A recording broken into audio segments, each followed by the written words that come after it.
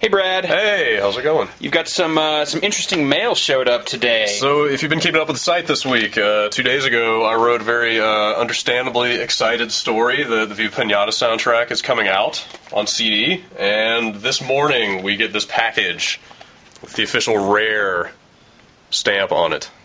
Customs form and everything. So this came overseas. I guess this has come from jolly old England. So unboxing. I have high hopes for this.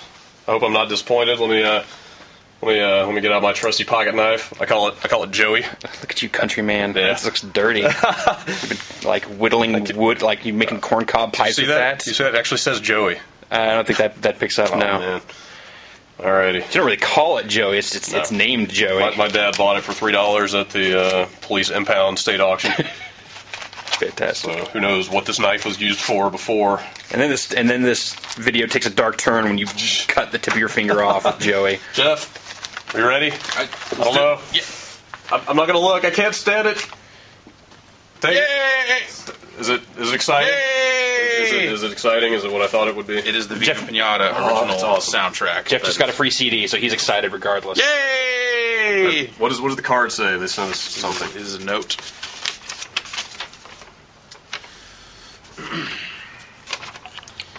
In a British accent, please.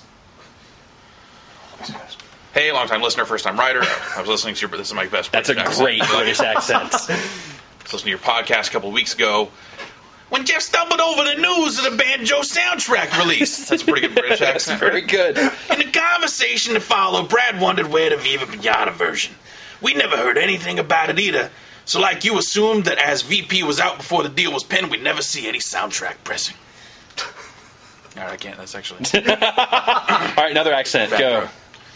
Just yesterday, however, around comes one of the producers and hands out Viva Pinata original soundtrack.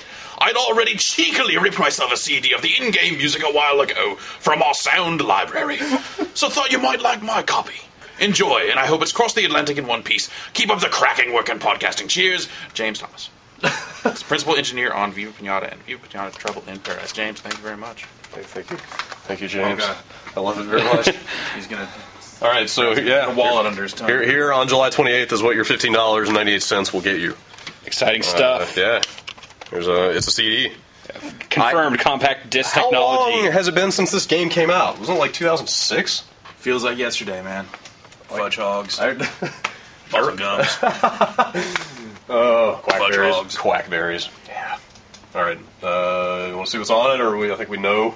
I imagine it's going to sound like Viva Pinata. Okay, so it's 25 tracks. I think that's all of them, pretty much. Oh. Bonus tracks. Winter Shines, Snowy Blankets. That sounds like that might be some Trouble in Paradise stuff. And it's got a punched out barcode, so you can't go and resell it, you jerk. Yeah. Whatever. I wasn't planning to. Thanks Something Else for finally putting this out. Excellent. Yeah. Thanks, Brad. Pretty exciting.